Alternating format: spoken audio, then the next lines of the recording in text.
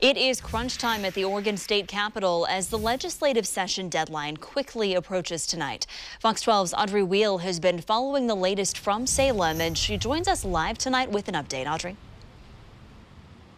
Kelsey, the Senate just adjourned minutes ago, ending the legislative session for them. Now, this final day in the Capitol here, at least on the Senate side, has been full of delays and recesses from the start.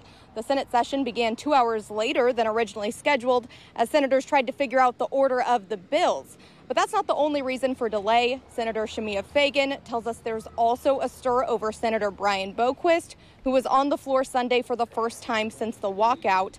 Senator Floyd Przansky told OPB that a complaint was filed against Boquist after he drew criticism for comments he made prior to the walkout, and that there's a hearing on that complaint scheduled for July. Senator Kim Thatcher is on the conduct committee, but said she couldn't comment. And when I found Senator Boquist in the hallway, he said, "What complaint?" I certainly hope that the conduct committee may meet and Republicans and Democrats come together to say, yep, it's unacceptable to threaten violence in the Oregon State Capitol.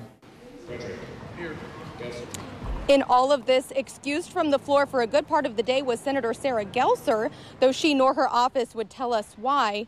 Still, there was business to get to. More than 100 bills passed here Saturday, and Sunday they worked through the rest, including HB 2005, which creates a family and medical leave insurance program.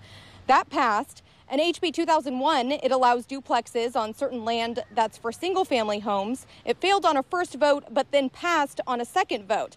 And as the day went on, there was some relief here. I think we're all happy to be putting a lid on it real soon. And again, now that tense Senate session has come to an end. We're live in Salem. Audrey Wheel, Fox 12 Oregon.